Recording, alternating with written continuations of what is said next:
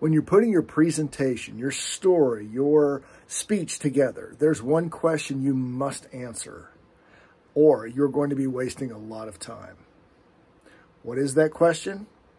Stay tuned. What is this all-important question you have to answer before you put in the time, effort, energy, blood, sweat, and tears to create your presentation?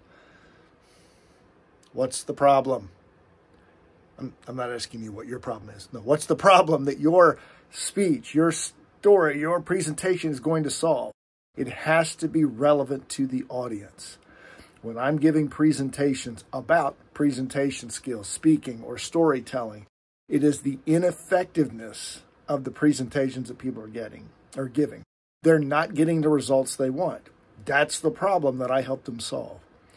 So before you put in all the effort, ask yourself this one important question, and it may take some time. It's not always as obvious as you think. But what is the one problem that you're going to help your next audience solve?